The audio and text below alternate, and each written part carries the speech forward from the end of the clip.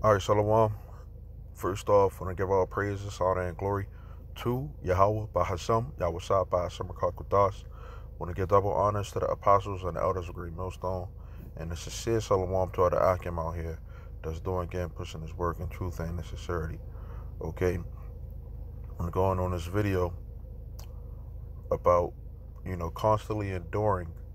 Okay, um, this is a scripture, or chapter, a lot of people are familiar with, but hey, we have to go over it again and again, every now and then, just to keep on the path, okay. But I'm gonna start off with the book of Ecclesiasticus 2:1, and it says, "My son, if thou come to serve the Lord, prepare thy soul for temptation." Okay, got the word temptation. Okay, and it means the desire to do something, especially something wrong or unwise. Okay, so in this truth, we're gonna be tempted. Okay, um, you have to be prepared for it. Okay, it's always gonna be there, man. That temptation is always gonna be there. Okay, it says, "Set your heart aright and constantly endure, and make not haste in the time of trouble." Okay, now a lot of people, you know, tend to forget that, you know, you gotta continue to remain in this thing. Now, every now and then, it may slip our mind. You may get caught up in the moment. It may be, something, because we still are in the flesh. You know, uh, the scripture says that the spirit is willing, but the flesh is weak. Okay, so it says, "Cleave unto him and depart not away." Okay, and two of the major ways of doing that is prayer and fasting. Okay, praying to the Lord and fasting. Okay, it says that thou mayest be increased at thy last end. Okay, and you want, because the things that we go through are going to get much more rough, man. Okay, they're going to get harder. Okay, that's one of the things that we're gonna have to go through, and you know, Yahweh Shah, he went through it. Okay, when he went through, um, uh, praying to the Lord, it said that the Lord, sent the angel to strengthen him. Okay, and the more we get closer to the very end, okay, the tail end of this thing, okay, things are gonna, be heightened. Okay, now we speak, and say that, as the scriptures say, knowledge and wisdom shall be the stability of thy time. Okay, and strength of salvation. Okay, but there's going to be a lot of things that are along the way that are going to try to get you off course. Okay, and if you aren't careful, you won't be increased as, in your faith when these things go down. Okay, because you're going to be getting caught up out there. Okay, it says, whatsoever is brought upon you, take cheerfully, and be patient when thou art changed to a lower state. Right, so we have to be, you guys, are saying among brothers, you know you should be worried whether, if everything is good. Okay, if everything is good, you're not getting corrected, you're not getting rebuked or whatever, you should be worried. you know but when you do go through certain things, you should be happy that the Lord is dealing with you. You see a lot of people, when they go through things and realize that they have to endure it, right? When you get that word endure, because the scriptures say that whoever endure unto the end, the same shall be saved, right? It says suffer something painful or difficult patiently. Okay, patience is long suffering. Okay, so when you realize that you going through some, hardships, right? It's for some people it's hard to see, you know, why should I, you know, be cheerful about that, you know, because the Lord is dealing with you, getting those, as the scriptures is going to say, getting those impurities out of us. Okay, as the scriptures in the next verse, for gold is tried in the fire, right, and acceptable men in the furnace of adversity. Okay, so if you want to be an acceptable man unto the Lord, you're going to have to go through the fire. You're going to have to go through adversity. Okay, prayer and fasting, and trying your best to make things right, you know with the Lord, with the brothers, is important. Okay, but some people, you know and who knows who is of the elect or not. Some people forget about that. They let it slip their mind, and then just you could find yourself going back into the world. Okay, just waiting to be destroyed. you know in this thing, you should realize that it ain't going meant to be easy. Okay, um we have a way out through the spirit, which is Yahweh Bashem Yahushua. you know but it says, believe in him and he will help thee, right? Part of believing in him and getting yourself together is the prayer and the fasting. Okay, it says, order your way aright and trust in him, right? It says, you that fear the Lord, wait for his mercy, and go not aside lest you fall. You that fear the Lord, believe him, and your reward shall not fail. You that fear the Lord, hope for good and for everlasting joy and mercy. Look at the generations of old and see, did ever any trust in the Lord and was confounded? Or did any abide in his fear and was forsaken? Or whom did he ever despise that called upon him? You got the name. You got the name of the Lord. You got the name of the Most High and his Son. Okay? See, it's different when you have a person, a human, right? That, you call on their name, you expect them to do certain things. See, a human, might, say, man, I'm tired of this person depending on me. I'm tired of them, asking me, for this and, wanting me to do that. But the Lord don't do that. Okay? And you got all of these people in the world, right? These people don't care about the Lord. But here he is, here we are, with his name, and he gave you his name for you to use it. Okay, during the time of, the adversity. Okay? Because when we talk about God means power.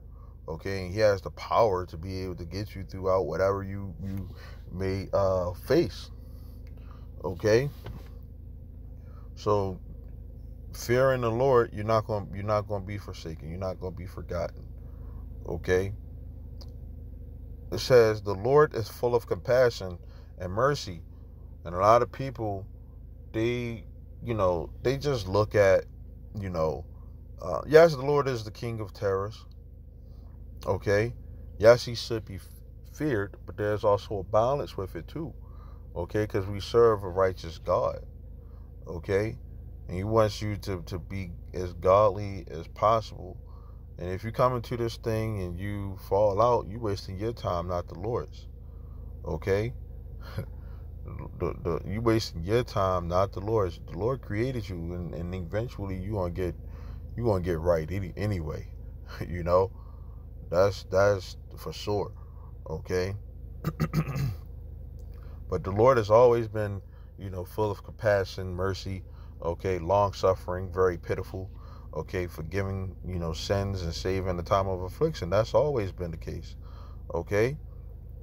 And this scripture, which is in the Apocrypha, which is the old, is technically supposed to be in between the Old Testament and the New Testament, right, of the Bible. Okay, but this was written before Yahweh Shai came on the scene. Okay, so they understood how the Lord, did things. It says, "For the Lord is full of compassion." Okay, my bad. It says, "Woe be to the fearful hearts and faint hands and the sinner that goes two ways." Okay, woe unto him that is faint-hearted, for he believes not. Therefore shall he not be defended. Okay, it's always going to be something. It's always going to be something, and and this, as long as this man is in power, Esau is in power, we pray for them to go down, okay, to be taken out, okay, of that power seat, okay. But as long as they're ruling the world, it's always going to be something, okay, and we want to be defended, okay, and saved ultimately. Okay, defense goes into save. Okay, it says, "Woe unto you that have lost patience, and what will you do when the Lord shall visit you?" Because, hey, you weren't able to take a correction, rebuke. You wasn't able to endure, right? What the heck you going to do when things get real, when the Lord visits you? Okay, a lot of guys can't understand that. Okay, you look at brothers, as the carnal aspect, but it's really the Lord. It's really the Most High. Okay, if a brother corrects you and stuff like that, a lot of guys would just look at it like, man, that's this nigga, trying to correct me, but it's really the Lord, because the Lord is putting the spirit on brothers to say certain things, but people can't receive that because they too carnal. They only see what, their own two eyes, okay, rather than, with the spirit, okay, with being spiritual and realizing that, hey, man, this is a man of the Lord, or, these things that I'm going through, is meant to try to make me better. Let me go ahead and get through it, whatever I got to go through, because, hey, I trust in Yahweh Shai, and I'm going to have patience, and I'm going to wait for the Lord, no matter what comes my way, because the Lord always makes a way, okay, for you to escape, okay? But some guys, they can't get that, they want it on their time. You could be, thinking that nothing is going to happen. Oh, man, the Lord ain't going to come. The Lord ain't going to protect me. The Lord ain't going to do, defend me, right? So I might as well just go ahead and do what I got to do today. But guess what? The Lord could come back a day from now. What would you do? The Lord came back a week from now. What would you do? A month from now, what would you do? Because he's definitely going to come back. But a lot of you people, you want it right now. And not realizing that you just gotta wait for it. No matter how long it takes, you gotta wait for the Lord to come and get you out of your situation. Wherever it takes a week, a day, a year or whatever. Okay? That the Lord is going to make sure that you're taken care of. Okay? Even if you have to die for this thing, that you're going to be taken care of, man. So you have to constantly endure and trust in the Lord, okay, until the very end, okay? The Lord ain't going to have you like, oh, man, like I fooled you. You were doing all that dumb shit. You believed in me. You shouldn't have believed in me. The Lord ain't going to have you doing that. He wants you to believe in him so that he can show you how powerful he is, okay? And that's honorable unto the Lord, because you kept the faith until the very end and you constantly endured. Okay? So I'm going to continue on. It says, they that fear the Lord will not disobey his word, and they that love him will keep his ways. To the very end. They that fear the Lord will seek that which is well pleasing unto him, and they that love him shall be filled with the law. They that fear the Lord will prepare their hearts and humble their souls in his sight, saying, we will fall into the hands of the Lord, not into the hands of men. For as his majesty is, so is his mercy. Okay? So, hey, we coming upon that time of the MOTB, okay, the CHIP, right? And a lot of people are going to fall into the hands of men, especially people, claim to be Israelites, They're going to fear falling into the hands of men, Oh, man, like, if I don't take this, I'm going to lose my job, I'm going to lose my life, I'm going to lose everything, I'm going to get persecuted. I don't know whether the Lord going to come back or not. That's what a lot of people are going to be thinking.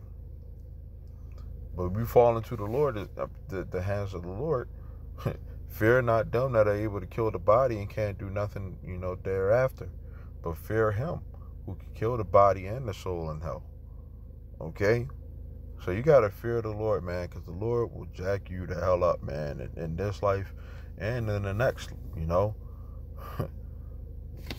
Being of the elect is going to be good, man, and taken care of, man.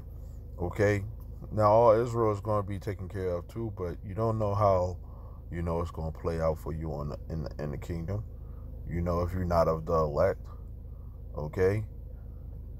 With that, Lord willing, this is edifying. I want to say shalom until next time.